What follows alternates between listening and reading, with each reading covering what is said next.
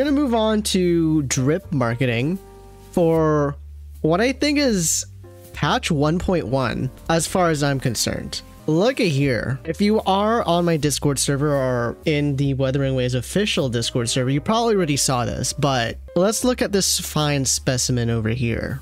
We've seen her in the original trailer ever so slightly and briefly rather, and she's looking princessy, very beautiful, very pretty. The white palette with the hints of like blue and like teal is gorgeous. She's looking like the very sweet type, as you can see from this reaction. She's looking kind of precious hime type jinhsi. We're assuming that she's going to be a 5-star. We can see in the top right 4 stars and then a +1 over here, which some people are hoping that means 5 stars. Some people are saying maybe it's just a 4-star because there's only 4 together, but there's that 5th one right over there. But maybe we're pulling on to stuff.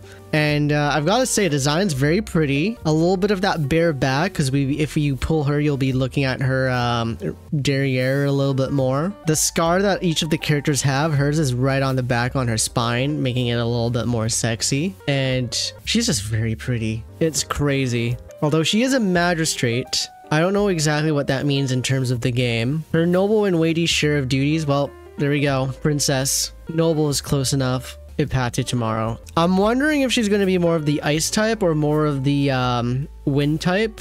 It's probably either or based off her color palette, but that could be completely wrong too. But she's just beautiful. So beautiful. But let's go away from the cute princess type for a moment and let's move on to her.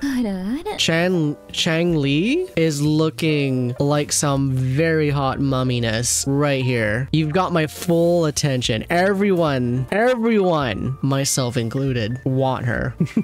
After I get, oh man, I'm so focused on Changli right now, I've completely forgotten Yinlin. After I get Yinlin, this is who I'm gunning for. 100%. You can't stop me. Just look at her. Look at her. She's got that she's even doing like the Arlecchino finger to the lips thing, staring down at you. She's probably most likely going to be fire, her element. I still need to memorize that, but goodness gracious, it even has a little bit of that booba window right there, and we all know what people are going to be thinking about with that opening. And this is not a cape. This is not exactly a jacket. Well, it might be a jacket. Got that cool cape jacket going on. I don't know what's up with her left hand, why it's getting like red. I don't know that. Maybe that's a tattoo. Maybe that's a tattoo. You thought it was Miko? She is shushing you like one. And I mean, there is also that obsession with the white hair. Like every character has like a hint of like white hair. I don't understand why, but it's still hot, so I'm not complaining. I need to see her personality a bit. She's a counselor with Jinjo. Oh, so she